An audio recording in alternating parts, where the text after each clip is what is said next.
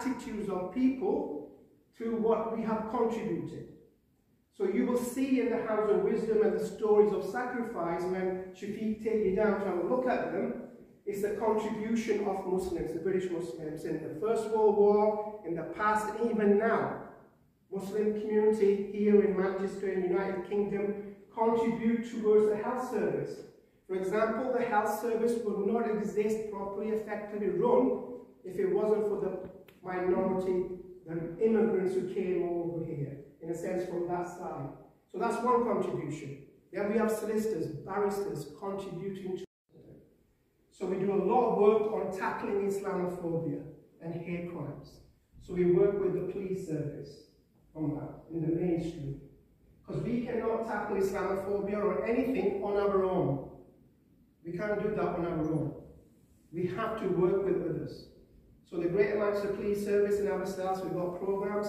So this lots of people together, which is for me as an artist, is very important. People talk with each other, interact with each other. So from that point, it's an excellent place. Everybody comes together in a way that they don't normally. It's a great community centre, and it's a very positive feeling and it's inspiring.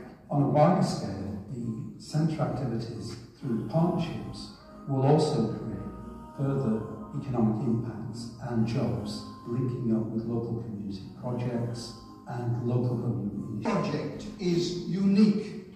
It's unlike any other project in this country, or indeed any other project in Europe or the United States, because it is a national project. It's a Muslim centre, it's a national centre, it's a British centre. Jesus, we believe in all these prophets. A Muslim cannot be a Muslim if he doesn't believe in these prophets and doesn't believe in Jesus.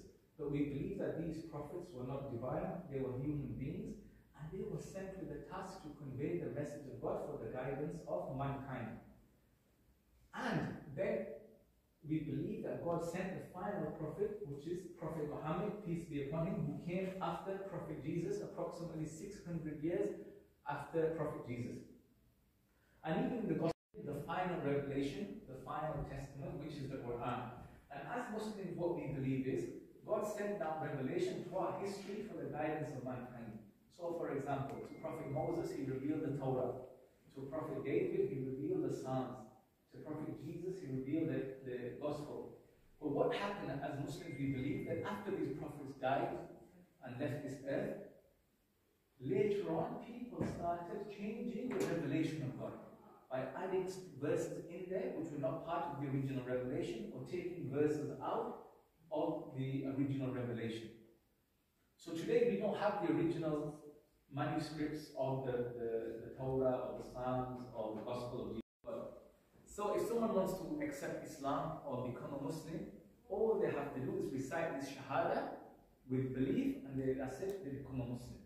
And the amazing thing is, from the moment they accept Islam, all their past sins are wiped away from the day they were born. It's like they're a new, fresh-born baby. Salah, the second pillar of Islam, is the prayer. So as Muslims, we're commanded to pray 5 times a day, facing the direction of Mecca.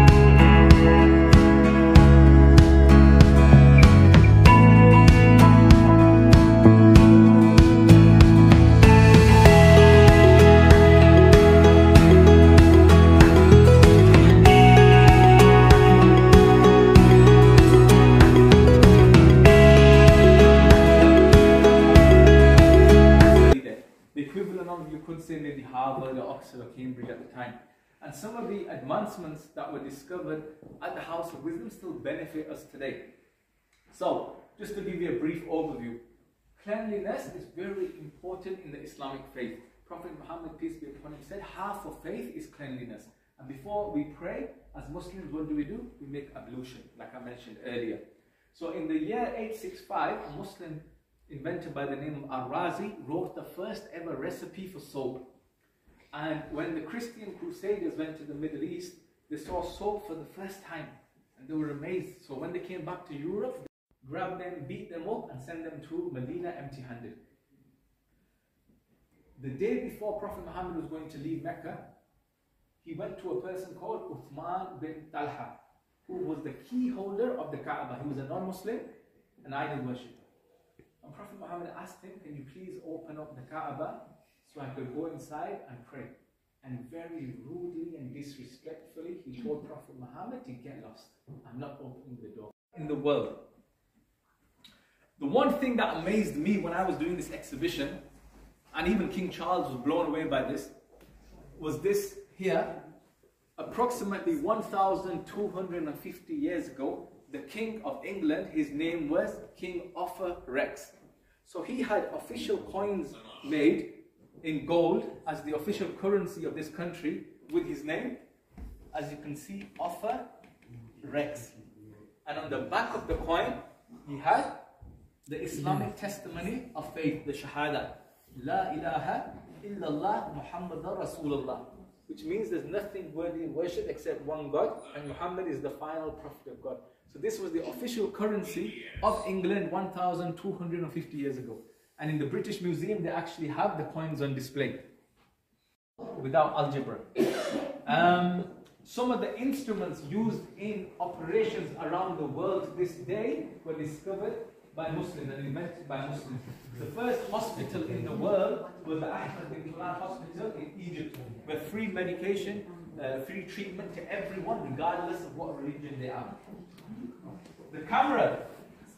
The first person to ever invent the camera was a Muslim by the name of Ibn Haytham. And the word camera, it actually comes from the Arabic word kamara.